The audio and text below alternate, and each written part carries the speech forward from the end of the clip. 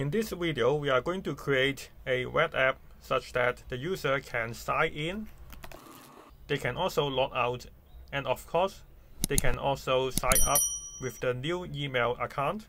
First, we are going to create a new project with we add Firebase, login, email, and next we are going to go in the folder by using cd.firebase. cd we add Firebase login email. So after we enter the folder, we're going to type code dot to open the VS Code. So now we already opened the VS Code, and the first is we are going to the terminal, and we are going to start the server by using npm start. Now we are going to delete the app.test and also the report web vitals and setup test and also the logo. And then we go to the index.js and remove the report web vitals. And also we do not need to import this. And also when we go back to the app.js, we do not need to import the logo and delete this content. And we should also save the index.js. Now if you refresh the page, it should just has a blank page here. And if we type app, it should already display the app. So now under the source folder, we are going to create the components. So we create a new folder, components, and inside the components folder, we create the home.js and also the signin.js. And then we create the arrow functions inside the home.js and also the signin.js. So at this moment, we just type the word sign-in and also the home to distinguish these two pages. So we're back to the app.js. We are going to import these two components. We are going to import the home and also the sign-in. Now we can see the home and also the sign-in, these two words here. And now we comment this sign-in component first and go back to the home.js, and then we type h1 and type welcome home. Now you can see the home page, and also now we can go to the sign-in form and also create the signin.css. And now we back to the sign-in component and we create a div with class name equal to sign-in, and then the form, and then h1 with sign-in, and then input with the type email, and also with another input with the type password.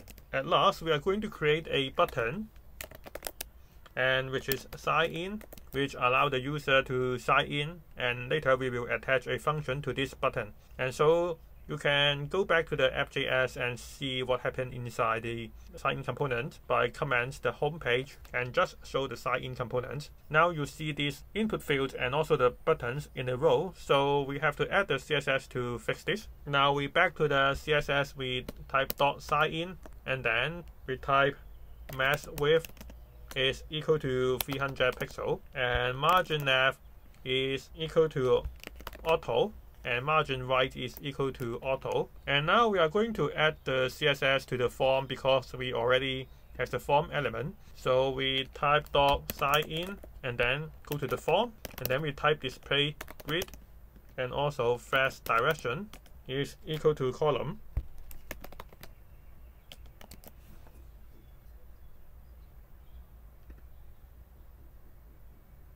And we forgot to import the signin.css, and we back to the CSS. We want to add some space between the input field and also the buttons. So we have to add sign-in and then input, and we should add the form first because the input is inside the form.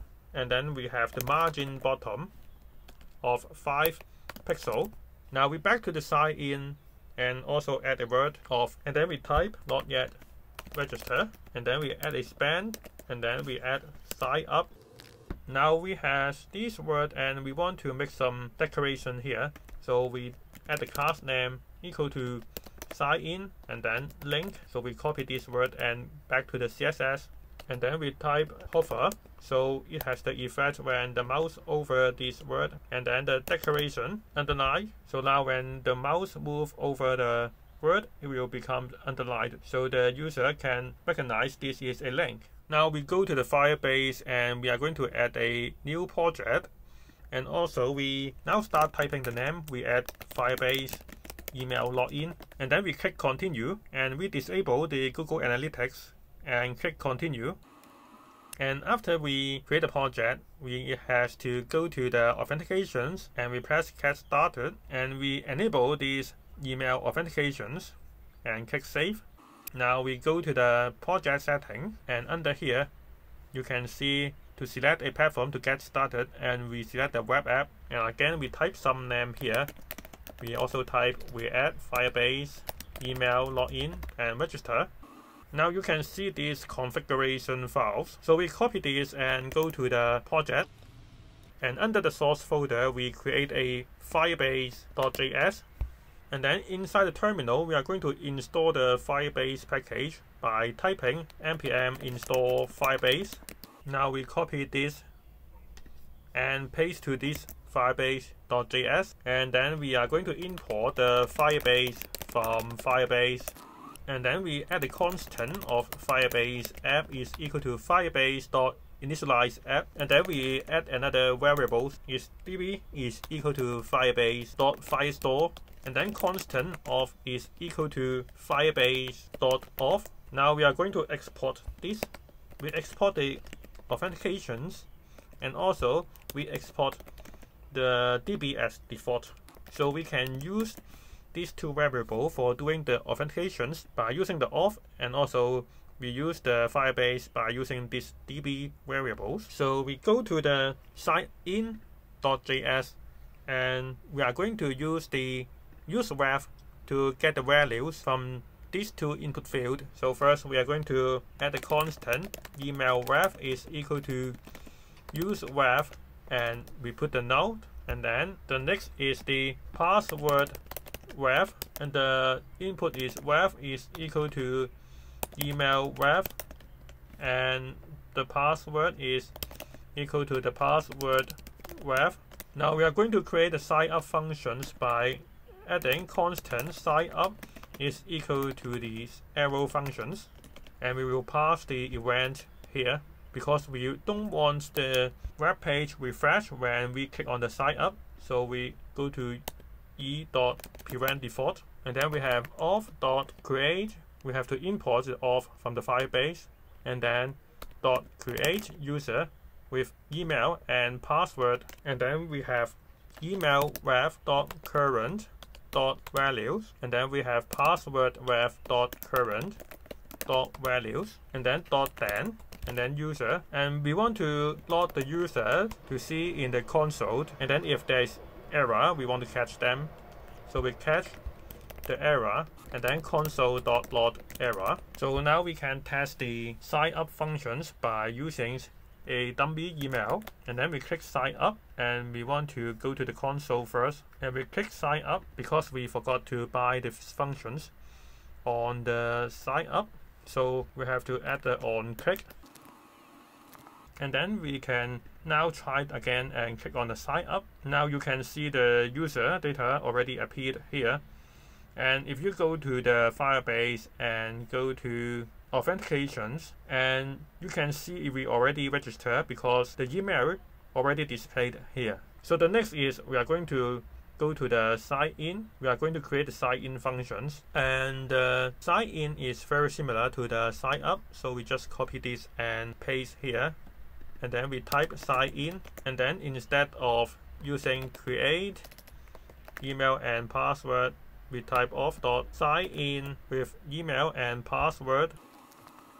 Now at the on click, at the sign in buttons, we add on click is equal to sign in. So now if you go to the website and we clear the console and click sign in, you can see it display the user. But if we type some email that not exist, it will display the error. For example, we type the 2 here and click sign in, you can see it has the error that the user not found, and this is how good to use the Firebase to log in. To keep track of the login status of the user, we have to back to the app.js, and then we use the use effect, and we type use effect, We also import the use effect from the React. And what we do is going to use the auth.onAuth stage. So we import the auth from the Firebase.js.onAuth stage changed, and then user auth. And then if the user exists, we are going to set the user, else we will set the user null. We haven't created the state, so we are going to create a state by using useState, and then we set the user. We capitalize the user, and we set the initial value is null. We also have to import the useState from the React, and we do not have the cleanup yet, so we have to let this variable unsubscribe is equal to this on-off state change. And then if it's going to unmount this component, we are going to clean up this function by using return unsubscribe, and we delete these input values. And we can check it by using console.log user auth here. We are going to clean the console and refresh the page. Now you can see the user data here. And by using this, we are going to set the user. But before, we have to create a user variable, and UID is equal to user auth dot UID, and email is equal to user auth dot email. So now we can set the user to user, and if there is no user, we are going to set the user is null. So what is the use of this is we are going to load different components depends on whether we have these user data. So at here we are going to type if that user exists, we are going to load the home component. Otherwise, we are going to load the sign-in component. So now you can see we already have the user, so we already automatically go to the home page. So one more thing left is we forgot to add the sign out button. So we back to the home page, and under here we use a paragraph, and inside the paragraph we add a button called sign out. To sign out the Firebase, this is very easy because it's just a one-line functions by adding on click and then auth.signout. But first we have to import the auth first. We import the auth from the Firebase JS, which we already created here. So we back to the home page and we set auth.signout. Now we click sign out. It said the UID is null because when you sign out, we cannot get this user auth. So to fix this, we have to add the optional change. So we add the question mark to both of these. So now if we refresh the page, it already go to the sign in form.